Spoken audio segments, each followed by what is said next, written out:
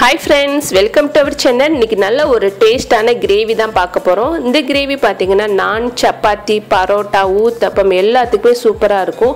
இதுக்கு எந்த ஒரு வெஜிடபிள்ஸோ சிக்கன் மட்டன் தேவையில்லை. நல்ல டேஸ்ட்ல இருக்கும். இப்போ எப்படி செய்யலாம்னு பார்க்கலாம். இதுக்கு நான் கடாயில 50 ml கடலெண்ணெய் சேர்த்திருக்கேன். இது கூட 3 பீஸ் கிராம்பு, 2 பீஸ் பட்டை, ஒரு அன்னாச்சி பூ, கொஞ்சம் பிரிஞ்சி இலை எடுத்திருக்கேன். இது எல்லாத்தையும் ஆயில்ல சேர்த்துட்டு கொஞ்சம் பொரியட்டும்.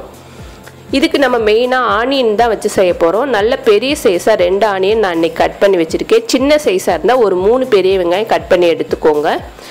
இப்போ கொஞ்சம் பொரிஞ்சதுக்கு அப்புறமா கட் பண்ண ஆனியன் சேர்த்துக்கலாம். நீல ஷேப்ல கட் பண்ணி வச்சிருக்கேன். அதையும் சேர்த்துட்டு ஆனியனோட கலர் நல்ல கோல்டன் கலர் வரணும். அந்த அளவுக்கு அடுப்பை சிம்ல வச்சு வதக்கிக்கோங்க.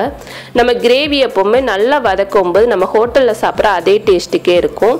இப்போ நல்ல கலர் சேஞ்ச் ஆயிடுச்சு. இந்த டயத்துல இது கூட 1 டீஸ்பூன் அளவுக்கு இஞ்சி பூண்டு பேஸ்ட் சேர்த்துக்கலாம். அதையும் கொஞ்சம் அந்த வெங்காயத்தோட வதக்கிக்கோங்க. இப்போ இஞ்சி பூண்டு ஓரளவுக்கு வதக்குனதுக்கு அப்புறமா இது கூட 2 மீடியம் சைஸ் தக்காளி விழுதா அரைச்சி வச்சிருக்கேன். அதையும் சேர்த்துக்கலாம். இந்த கிரேவிக்கு தக்காளி பழம் கம்மியாக தான் சேர்க்கணும். அதனால சின்ன பழமா 2 பழம் விழுதா அரைச்சி சேர்த்துக்கோங்க. இப்போ தக்காளி விழுது சேர்த்ததுக்கு அப்புறமா இதையும் கொஞ்சம் வதக்கலாம். இப்போ வதக்குனதுக்கு அப்புறமா இது கூட மசாலா சேர்த்துக்கலாம். 1 டேபிள் ஸ்பூன் தனி மிளகாத்தூள், 2 டேபிள் ஸ்பூன் தனியாத்தூள் எடுத்திருக்கேன். இது ரெண்டையும் சேர்த்துட்டு இது கூட 1/4 டீஸ்பூன் அளவுக்கு மஞ்சத்தூள் சேர்த்துக்கலாம். உங்களுக்கு காரம் பார்த்து மிளகாத்தூள் கூட குறைய சேர்த்துக்கோங்க. இது கூட ஒரு பச்சை மிளகா சேர்த்துட்டு அதையும் ஆயிலே நல்லா வதக்கிட போகிறோம்.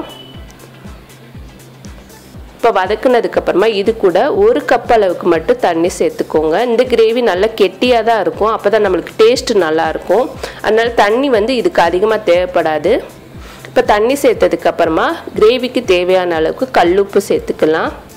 சேர்த்துட்டு நல்லா மிக்ஸ் பண்ணிவிட்டு இதை மூடி போட்டு நல்லா கொதி வந்துட்டு அடுப்பை சிம்மில் வச்சு அந்த கிரேவிலேருந்து ஆயில் பிரிஞ்சு வரணும். அந்த அளவுக்கு கொதிக்க வச்சுக்கோங்க. இது கொஞ்சம் ஆயில் கூட தான் தேவைப்படும். நீங்கள் இன்னும் கொஞ்சம் கூட ஆயில் கூட சேர்த்துக்கலாம். இப்போ நல்லா கொதிக்கட்டும். அதுக்குள்ளேயும் நம்ம ஒரு மிக்ஸி ஜாரில் ஒரு 1/4 மூடி அளவுக்கு துருவின தேங்காய் சேர்த்துருக்கேன். இப்போ தேங்காய் துருவல் சேர்த்ததுக்கு அப்புறமா சின்ன தேங்காவை எடுத்துக்கோங்க, ஒரு 1/4 மூடி தேங்காய். இது கூட 10 பீஸ் அளவுக்கு முந்திரி பருப்பு சேர்த்துக்கோங்க. முந்திரி பருப்புக்கு பதிலாக நம்ம பொட்டுக்கல்லை கூட சேர்த்துக்கலாம். கிரேவி நல்லா திக்காக கிடைக்கும்.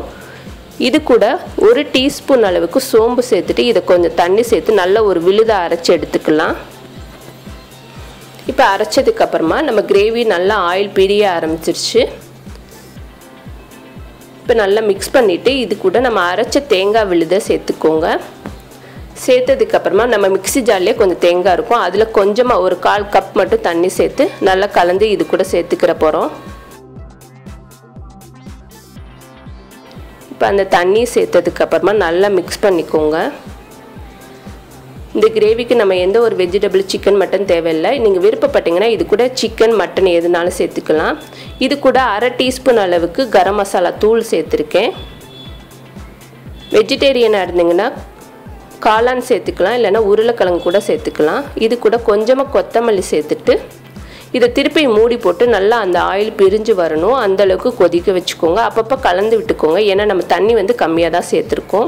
இப்போ பார்த்திங்கன்னா நம்மளோட கிரேவி ரெடி ஆயிடுச்சு. இதே போல் நீங்களும் ட்ரை பண்ணி பாருங்கள். நல்ல டேஸ்ட்டாக இருக்கும். ரொம்ப சிம்பிளாக இருக்கும், நல்ல டேஸ்ட்டாக இருக்கும்.